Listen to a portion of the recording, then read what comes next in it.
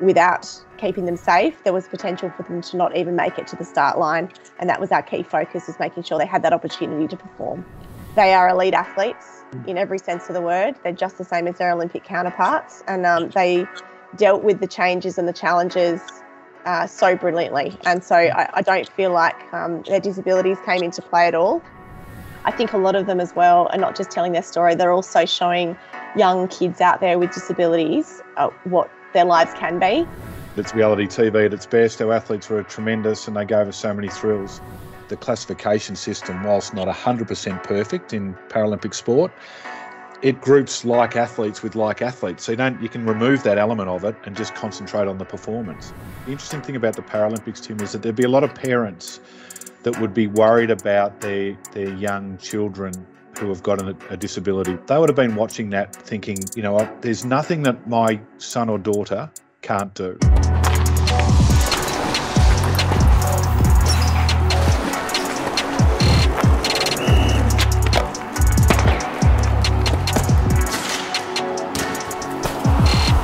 Welcome to Onside, the official podcast of Sport Integrity Australia. Our mission is to protect the integrity of sport and the health and welfare of those who participate in Australian sport. Hello and welcome to the final episode in the Clean and Gold series as we reflect on the Tokyo Paralympics and look ahead to next year's Winter Paralympics, Parasport at next year's Commonwealth Games and the Paris Paralympics in 2024. As well, we're going to have a bit of a look at the Tokyo Olympic Games with one of our guests, commentator David Culbert. They've not only commentated the Paralympics but also the Olympic Games. I'm Tim Gavel. Alongside me is the triple Olympic gold medalist, Sport Integrity Australia's Petria Thomas. And Petria, what a month it was of sport. Quite incredible. Oh, it was amazing. It's hard to believe there was such a big build-up to it. Now it's all done and dusted for 3 years this time, not 4. But look, it was fantastic. And I think particularly given the circumstances we're all in within Australia, a lot of people in lockdown during the Games, it was a great opportunity to be able to support our teams from afar and really get to have a much greater insight, I think, into the Games, both the Olympics and Paralympics, with the amount of coverage that we're all getting in to our screens back home. So the Paralympics totally different in terms of a concept to the Olympic Games, weren't they? And that was pretty borne out by the coverage on Channel 7. But they focused very much on the performance of the athletes, which I thought was great.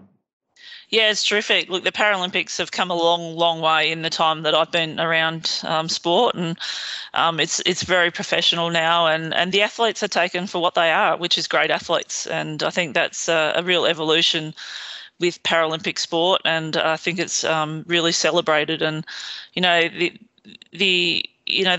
all athletes have got a story to tell, but just the amount of challenges that some of our Paralympic athletes have to overcome is just immense, and yet they're still out there, they're still doing their best, they still train hard, and they get out and represent their country with a hell of a lot of pride.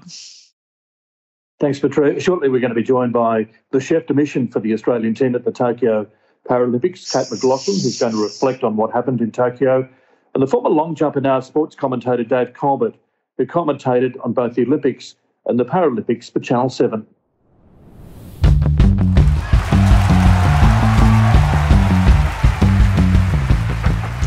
Well, this is Sport Integrity Australia's Clean and Gold podcast series. I'm Tim Gavel, alongside Sport Integrity Australia's Petria Thomas.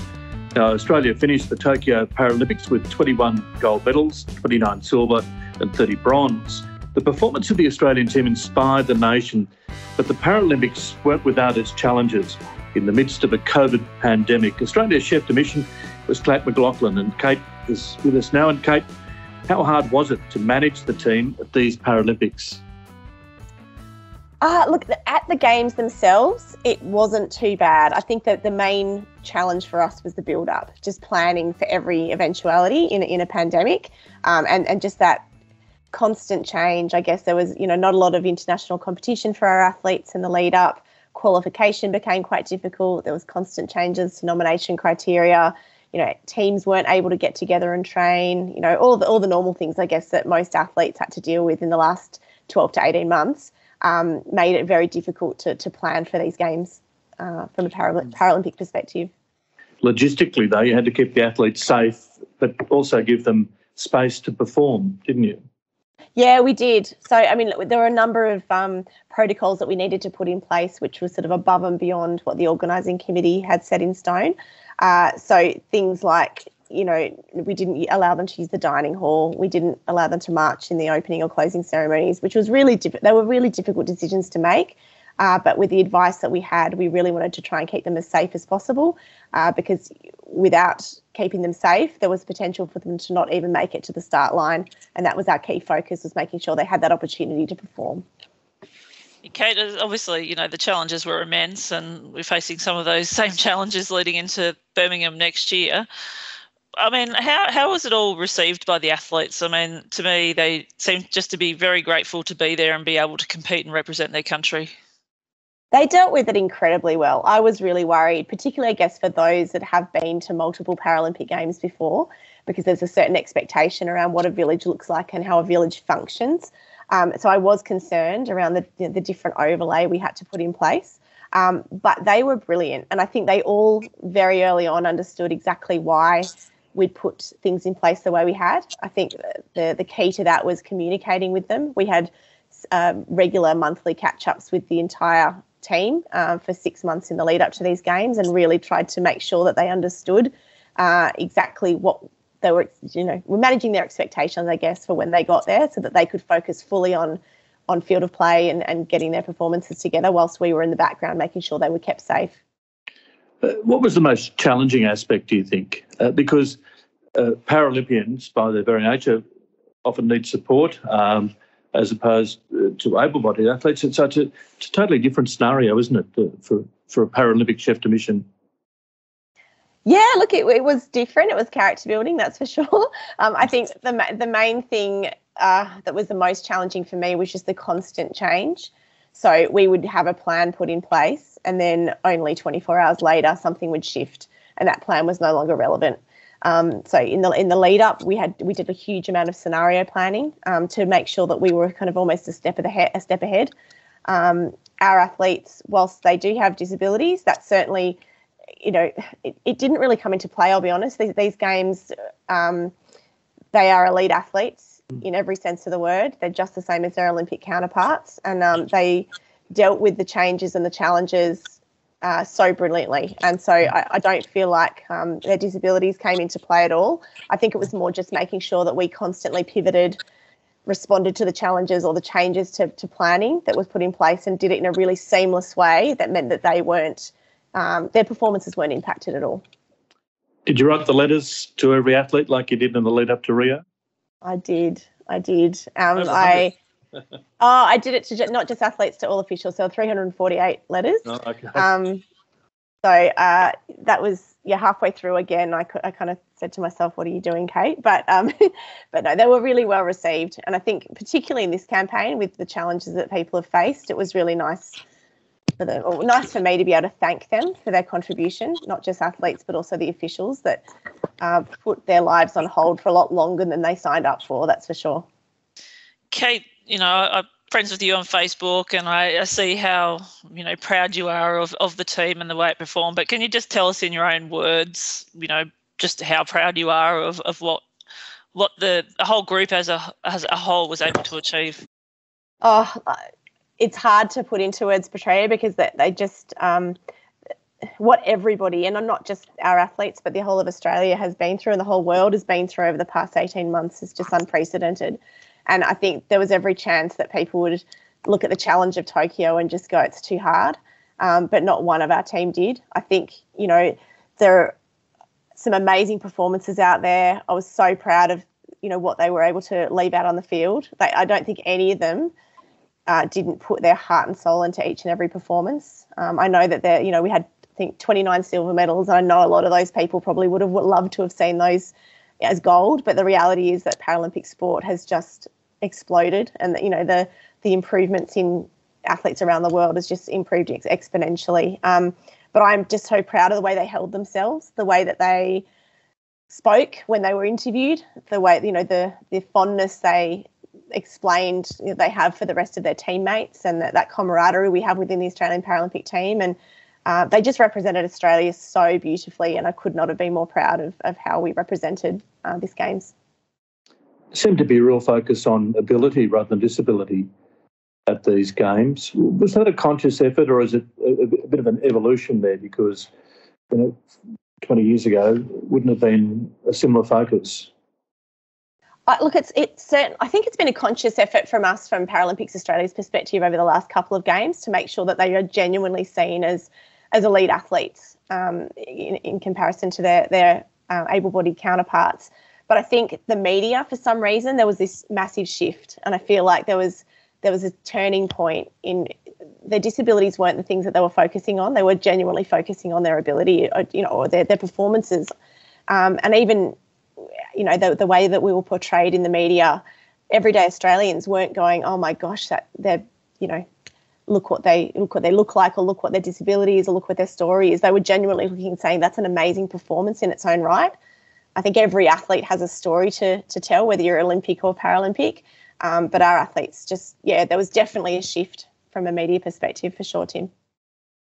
Yeah, Kate, I think the stories you touched on are just, every athlete has their story, but some of the challenges that our Paralympic athletes have to overcome are just immense. And I know I certainly draw a lot of inspiration from their stories and what they're able to achieve. As you say, they're all elite athletes, and they're all out there performing, giving it their all and representing their country with absolute pride. And I think I just wanted to make that point because, there's stories of courage and persistence and overcoming challenges are just incredible.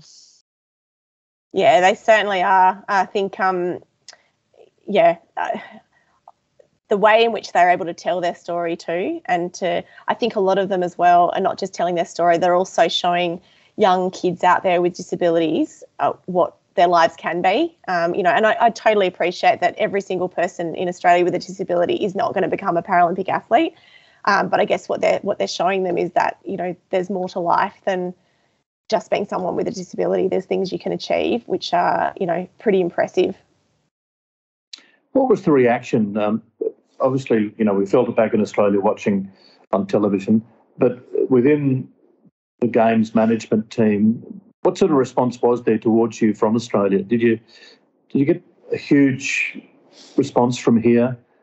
It wasn't confined to Australia, but you actually felt it over there? Yeah, look, we did, Tim. We didn't get a lot of the Channel 7 coverage over at the Games. We had live feeds coming through, and we were able to see it. But as you guys know, when you're at a Games, you're so busy you don't get time to sit down and watch TV and see what the Australian reaction has been. But I think we were all pretty overwhelmed with the feedback we were getting from home. The fact that there was 14 hours of coverage in Australia, the fact that people were in lockdown and not able to go anywhere, I think that was an amazing advantage in a way. It's silver lining for us. I know not great for people back in Australia, but amazing that there was so many more eyeballs on our Paralympic team than ever before. And hopefully like a realisation of, what an amazing team it is. So, yeah, look, we certainly felt that. We felt that that spirit. We had a lot of prominent Australians jumping on daily calls with our team as well, and they were, letting us know what the feedback was like from Australia, which was just so lovely. And I think it really buoyed our team at a time when, they were walking out into stadiums with no spectators, which would have been very bizarre for a lot of our sports, to not have that not just spectators in the stands, but their family and friends weren't able to travel across. So to know that the response from general Australians has been so good was just fantastic for our team. I notice you're also now the chef de mission for the Winter Paralympics next year.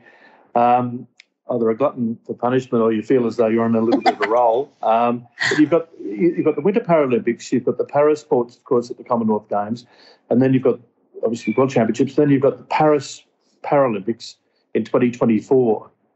It is quite relentless now, isn't it? It is, although I know Petria's got Birmingham covered, so I don't need to worry so much about that. But yeah, look, it's going to be a busy couple of years. I think sometimes when we come back from a summer Paralympic Games, we generally have 1 year, and it's not a slowdown, but it's certainly there's a little bit of a buffer. But there's certainly no buffer this time around. In 6 months' time, we'll be off to Beijing for the Winter Games. There's a lot to be done in the next couple of months before our winter athletes start to head overseas for the Northern Hemisphere season. and we probably won't see them again until we actually see them in Beijing. So there's a huge amount of work, regardless of the fact that the team size will be quite a lot smaller. It's the same overlay, no matter whether you've got a team size of 14 or 20 to, a team size of 400. And then, yes, Paris. I mean, we were having meetings for both Beijing and Paris at the Games in Tokyo. So we've already had to, start to decide on our allotment within the village in Paris, and we're very much a way along the path to planning for the Paris Games. So it's certainly no rest, but that's okay. That's the way we like it. Enjoy your 2 weeks in hotel quarantine while you can, Kate. Absolutely. I suppose, what tips have you got for me as a chef de mission going into my first games in Birmingham as the team leader? What tips can you give me, and how can I make it a success? I think we need to have a big sit down, Petria. Oh, that's coming. No. Look, you're an amazing leader, and I'm sure you've got this covered. But there's so many things that I'm sure that you had already thought about. With your involvement from the Gold Coast Games as well. But look, I think the key thing for me, particularly in this COVID environment, and I hate to say it, but it's probably there's going to be shades of it still in Birmingham. I'm sure that's something that you guys are planning for as well. Hopefully it won't be anything like as intense as it was for Tokyo. But I think the key thing is just communicating with the team constantly. I think that the one thing I think really played into our hands is making sure that we were being really transparent with the team at all times about what our plans were and managing expectations around how we were going to manage the team. But you've got an amazing team behind you as well, Petria, and I've no doubt that Birmingham, in spite of the small challenges, will be a fantastic Games. And I know our para-athletes, are really looking forward to being integrated into that team again. Yeah, it's one thing I loved about the Games on the Gold Coast is, have the para-athletes been involved. And to be honest, we didn't even think of them as para-athletes. They were just athletes on the team, all working hard to try and do their country proud. And that's certainly the approach we'll be taking into Birmingham as well. Yeah, no, absolutely. It's a lovely mix in that Commonwealth Games environment, and really grateful for the way that you've welcomed that group of athletes into your team. Kate, thanks very much for joining us today on Onside's Clean and Gold podcast series, and well done on your job in Tokyo. And I guess you've got to hit the ground running now for the Winter Paralympics in Beijing. But thanks very much for joining us on the Clean and Gold series. Thanks so much for having me, Tim and Petria. Thanks, Kate. Lovely to talk to you. You're listening to Onside, the official podcast of Sport Integrity Australia. This is Sport Integrity Australia's final episode in the Clean and Gold podcast series with Tim Gavel and Petria Thomas. And joining us now is the former long jumper commentator, David Culbert.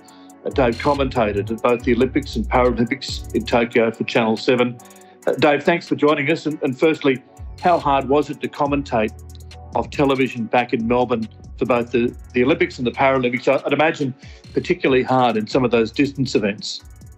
Thanks, Tim. Hi, Petria. Well, look, it's not the preferred place to be, that's for sure. The stadium's the best place to be. But in some events, in some sports like triathlon, for instance, or the road events, or even canoe slalom, we wouldn't have been at the venue anyway. So I guess in that circumstance, you're calling from what you see. Certainly the distance races are very challenging because you can only see what you can see on your monitor. And so if an Australian athlete isn't in the top 2 or 3, then that can be pretty challenging. And in fact, we were really lucky with Pat Tiernan that we only saw what happened to him when he fell over at the Olympics on a separate camera feed that we had that I could see, but Bruce and Tamsin couldn't see because they were concentrating on another screen.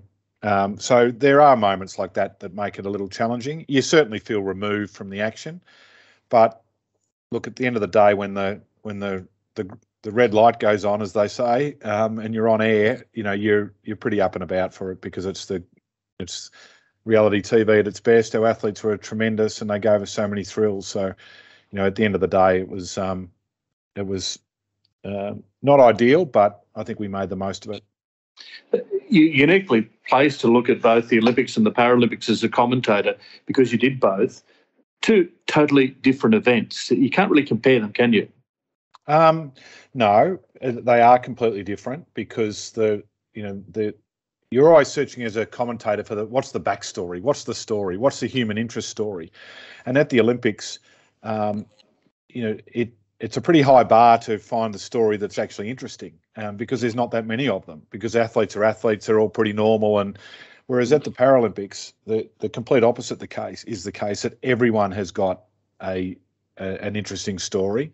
Some of it's because of congenital deformities. Others are disease that they've picked up in their younger years. Others are heartbreaking accidents. The stories are just outrageously interesting, sometimes heartbreaking, and so that's one element of it. But at the end of the day, as my late great friend Maury Plant would say, the gun would go off and people will start racing. And so there's a lot of similarities between the Olympics and Paralympics, because at the end of the day, it's just sport, and it's great sport, and we love watching it. Dave, you were in that unique position where you got to see the Olympics and the Paralympics and commentate on many wonderful events. I'd be really keen to hear, what was your favourite event to call from each of the games, and why? Oh, it's too difficult a question, Petria, because there's so many good ones. From the Olympics, I'm biased about the field events that I was doing at the Olympics. So Kelsey Lee Barber's ability to rise to the occasion and get on the podium when she had so many issues was amazing. So was Nicola McDermott's high jump. But calling with Richard Fox and Jess's two races, first the bronze and then coming back to win the gold medal was a personal highlight. No doubt about that. Mainly because of being able to share it with Richard. I felt like I was part of the family, and I was in a little bubble having a barbecue with an Olympic gold medalist dad whilst the race was actually happening, and it just happened that 3 million Australians were eavesdropping, so that was amazing. The Paralympics, look, I love Madi de Rozario and what she did across all of her races. We saw her so often across all of her events, to finally get the gold medal after a disappointing 5,000 where she, by her own admission, had raced pretty poorly in terms of tactics.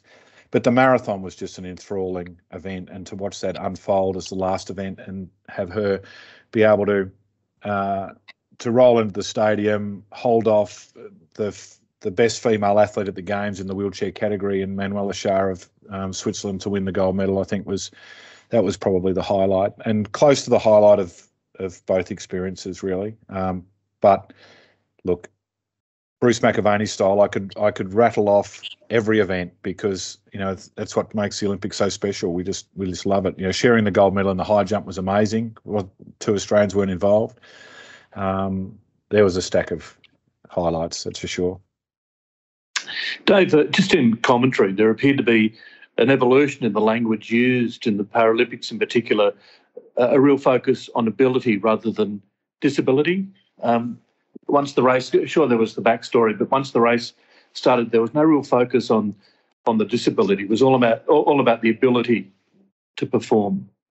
Yeah, I don't think that was intentional. I just think that's the evolution, and I think that's what how it should be. Unless the disability or the impairment had an impact on the performance, and we did see that in a number. Isis Holt and James Turner in their particular cerebral palsy classifications, particularly James in the 400. His impairment impacts his performance in the latter half of the race because of the lactic acid, and so if it was a relevant component, then it was worth talking about. But otherwise, if it was a 100-metre race, there were 8 athletes on the start line and they were having a race.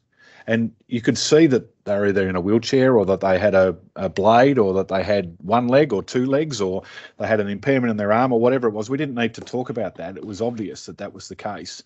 But at the end of the day, the classification system, whilst not 100% perfect in Paralympic sport, it groups like athletes with like athletes. So you can remove that element of it and just concentrate on the performance. And I think you're right that what times they do are only relevant to the times that they do. So therefore you need to know their personal best, their season's best, the Paralympic records, the Olympic records, because comparing them to able-bodied athletes is ridiculous, because in the wheelchair events they go a minute faster, a minute and a half faster than an able-bodied 1500 metre runner.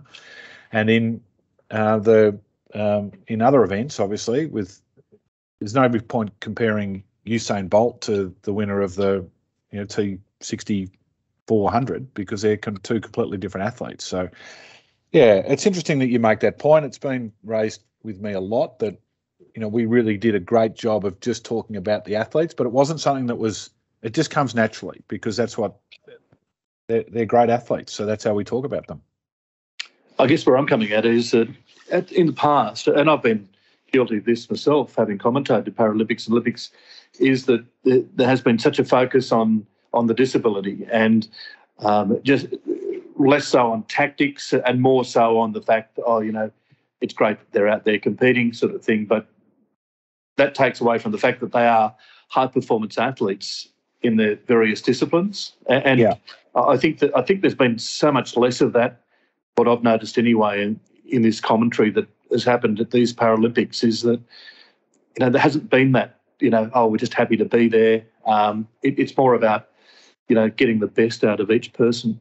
Yeah, no doubt about that. And obviously it helped with our experts. I was blessed to have a great expert in Tim Matthews who, works for Paralympics Australia and knows so many of the stories of the athletes and has got such a good understanding of the classification, etc. And obviously with Kurt and with Priya Cooper and all of the other experts that we had, that helped. But again, the disability was only relevant to the class. So when Madi de Rozario is competing in the up against the T54s, and she's a T53, then that's relevant. That's relevant to that conversation that she's upper classification. But then you get on with the race, and the rest of it is just sport. And I think that the audience needed to know some of that information, and they got enough of it. But then it was on to the battle. And I think Kurt said at the very beginning of the games that you look past the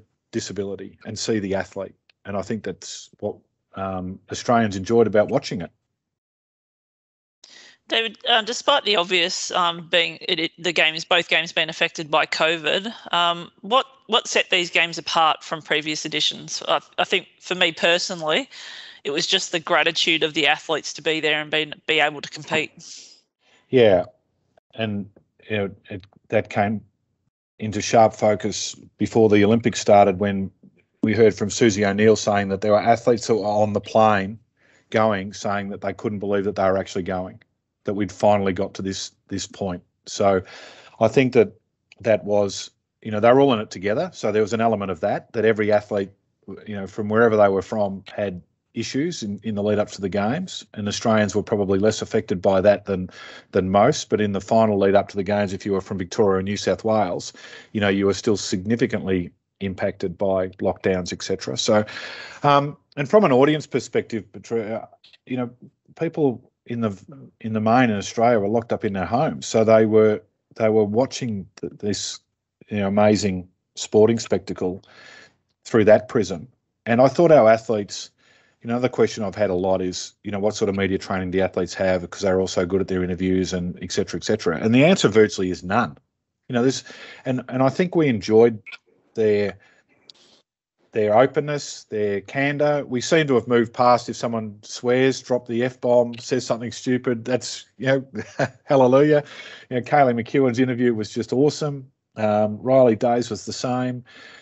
Peter Boll was just extraordinary in his ability to talk about his experience and all of those things. So it all added it to it, didn't it? It was just layer by layer by layer. There wasn't a single thing.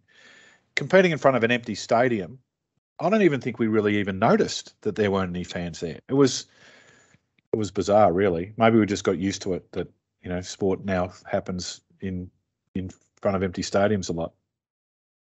There seemed to be less of a focus on the medal table, and people winning medals. You mentioned that Peter Bowl. I mean, one of the highlights of the Olympics, he didn't win a medal, nor did Rowan Browning, Cedric Dubler.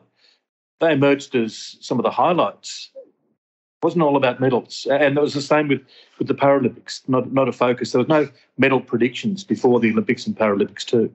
Yeah, and I've got to be a bit careful what I say here because my day job, we've got a goal to be number one in Birmingham and to win the medal tally. But and I don't think that that's necessarily a bad thing. But if I go back to my days when I was chair of selectors with Athletics Australia, this was after the Sydney Olympics in the lead up to Athens.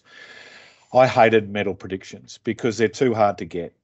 And they're too hard to win, and there's too many variables, particularly at the Olympic Games. If there's a tipping competition in athletics at the Olympics, the world's greatest minds in athletics will get 50% of them wrong. So it's very rare that you get more than 50% of your tips at the Olympics in athletics correct. So that shows you how difficult winning Olympic medals are. And Rowan Browning, for me, was a winner at the Games. Would have been great if he had made the final. But if he finishes 8th in the 100-metre final at the Olympics, he doesn't finish last. He finishes 8th in the world. And so I think there has been a bit of a reframing there. I think the AOC benefited from that significantly because I couldn't even tell you where they finished on the medal tally. Was it 5th, 6th, 7th, 8th? Don't know.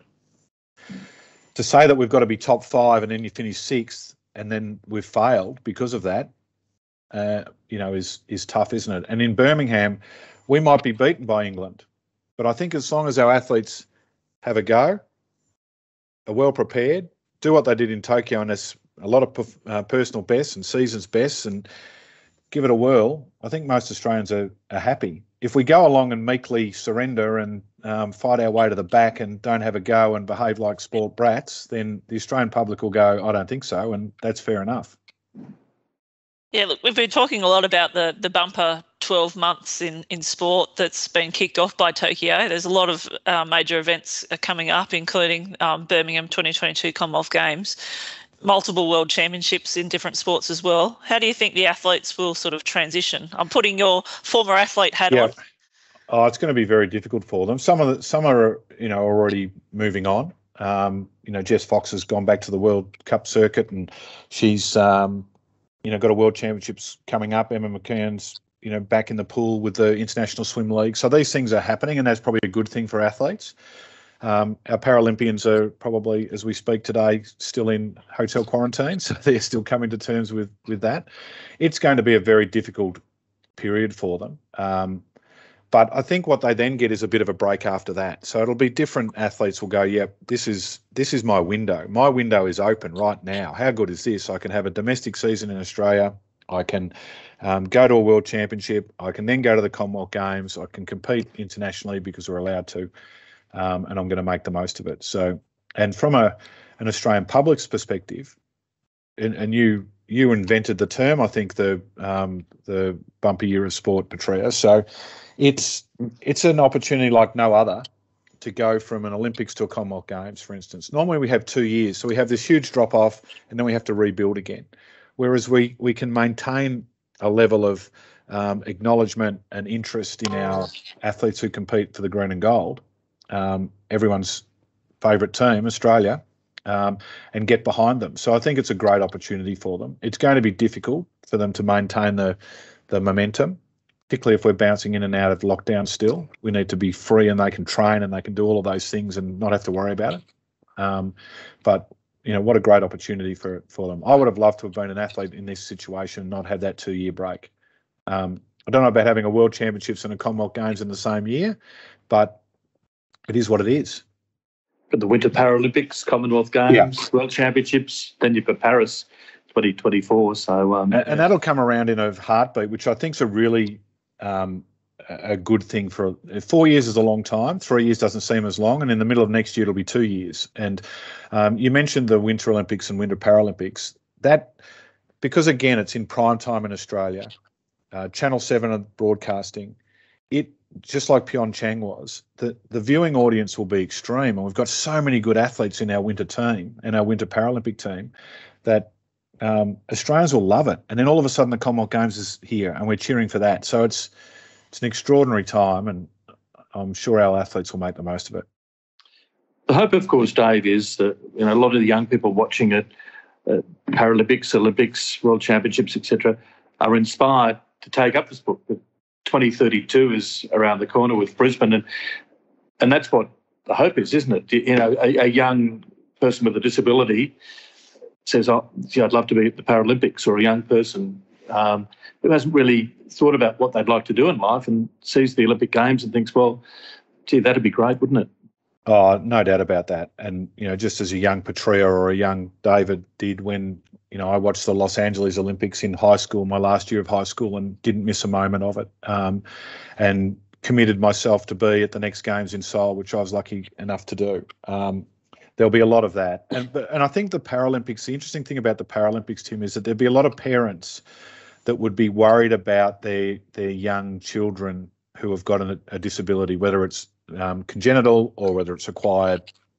They would have been watching that thinking, there's nothing that my son or daughter can't do, whether it's for those with quite severe disabilities that can play boccia, or it's those with that are in a wheelchair or whatever it is, cerebral palsy, intellectual disability. They can see someone like Todd Hodgetts and go, that's what my son or daughter can be, like that guy who is all of a sudden having a one-on-one conversation with the Prime Minister because of his performance. And you go back to medals, he finished 7th. In fact, he didn't even finish at all because he did not start because he was late to the call room. It didn't matter. We loved him. Toddy, this is what it's all about. He was a ripper. Yeah. So I think that's I think that would have given a lot of people real encouragement. And for young athletes, watching it, thinking that, wow, Brisbane's a long time away, but if you're 10, you need every year, don't you? So you can you'll be in your 20s and away you go. Dave, thanks very much for joining us. It's been great to have a chat. Great work on the commentary. I know that it sometimes can be a little bit of a low. You come out of a big block that you've had commentary-wise, like preparing for an exam, and then sort of you got to, I guess, take a step back. Reality steps in, and you got to sort of, I guess, work out what you're going to do next. Well, I don't have any worry about that because I've got a very demanding chef de mission for the Commonwealth Games who, is keeping me on track. So, no, it is like an exam, and like an exam, Tim, I've almost forgotten all of it already. Yep, that's the way it is. All right, Dave, thanks very much for joining us. Great job during your commentary stint for both the Paralympics and the Olympics with Channel 7. Thank you. Thank you. As I mentioned at the top of this podcast, this is the final episode in Sport Integrity, Australia's Clean and Gold podcast series. Our next podcast will return to the On-Side series. And what a month it's been with both the Olympics and also Paralympics. Petria, many highlights.